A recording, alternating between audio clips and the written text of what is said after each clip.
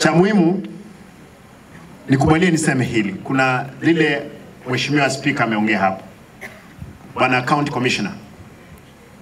Kisii ni county ambayo iko na amani sana. Lakini hivi karibuni tumeona mambo ya usalama ikiwa mbaya, haswa pale mjini wetu Kisii town. Wanasiasa wameleta siasa chafu, wametengeneza vikundi chafu. And Bwana County Commissioner, I want just to plead with the government of Mheshimiwa Dr. William Ruto.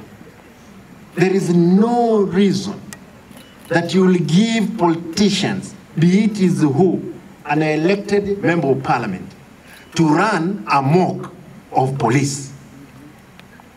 Kwamba a member of parliament can commandeer all police stations in Kisii, give direction. They have killed 2 people. They killed a young man who was his only crime he committed is to wear my t-shirt. He died. We buried him. The day before yesterday, they killed another one in the name that this gentleman is closer to Simba. What else? I'm the governor. Do you mean that people can't be closer to me? I can't have fanatic followers? My only worry, Mr. President William Ruto, you campaigned on the platform of these poor people. When one member of parliament ran amok of police, that askari akikamata mtu lazima apigwe transfer. Which country are we in? Are we in a banana republic? Hii ni nchi ambayo hiko na sheria. Hata mimi kama gavana, kama nimefanya makosa, niwajibike. Hatuwezi kubali eti MC amekuwa attacked kwake nyumbani, mimi mwenyewe nimepigiwa simu. MC wako amekuwa attacked. Napigia askari wameenda kule, alafu wanabadilisha wanasema, "Oh, unajua askari walikuwa karibu hapo kuhakikisha uhalifu umefanyika." And these are the people you are entertaining. Bwana County Commissioner, nataka tuseme hivi. I want to remind everyone, we have 47 counties, one national government. There are 48 governments, one nation. I'm the small president of Kisii.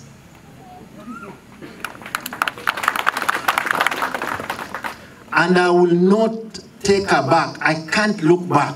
When my people are being killed by criminals who have been elected into National Assembly, it's either you guys, and I want to plead that is either you people, you say, Bwana County Commissioner, huyu mtu amewashinda, sasa tumwache auwe watu. How comes kwamba mtu ataweza kufa kule Nairobi, ameua mtu anakamata? Leo hii watu wanaua mtu mchana na wanaacho wanatembea hapo. Polisi, nataka nishukuru polisi ambao walikamata yule mkora ambaye aliua yule kijana wa Kwanza. Yule askari alikamata yule kijana, alipiwa transfer kutoka hapa Kisii. Eti kwa sababu alikamata yule mkora na yuko jela.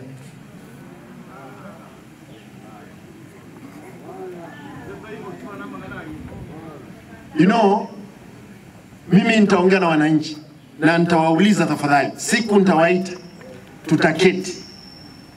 Afadhali mimi nife wa kwanza kabla watu wangu hawajakufa. Siasa iko mbali. Hata kama kuna mtu anataka kufanya siasa, wafanye siasa ya amani. Wameanza propaganda nyingi. Simba hakuna vijana. There is no goons. And even in the mtandao wao wenyewe wamesema tumetengeneza killing squad. Wow, wametengeneza killing squad under the watch of DCI, the police, na hii mitandao yote nyinyi mtaweza chunguza. Mimi nataka niseme tafadhali msikuje kuniuliza, kwa sababu watu wakisukumwa sana, hata ukipiga paka umpige mpaka umuingize kwa kona, ataamua kujitetea. Si ni ukweli? Paka ataamua kujitetea. Na mimi naomba bwana PS, kwa sababu wewe huko hapa, wewe ndio mtu mkubwa hapa kwa serikali ya Mheshimiwa Rais, nataka swala hili liongelee. Kwa hivyo bwana County Commissioner, mimi nataka nikuombe kwa roho safi, call order. Not even myself as a governor, I can run amok of the police in this county. We cannot. Omba, mimi ni gavana. Unajua kuna wakati nikiwa gavana lazima nikiwa na makali kidogo inarudi chini kwa sababu nisikasirike sana. It's wrong when a young man ambaye kuna watoto wake wako wawili, unajua kama angekuwa mkora ingekuwa tofauti.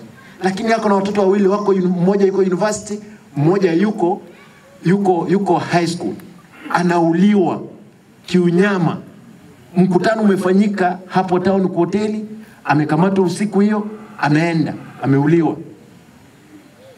Na wanapiga makofi. Hapana.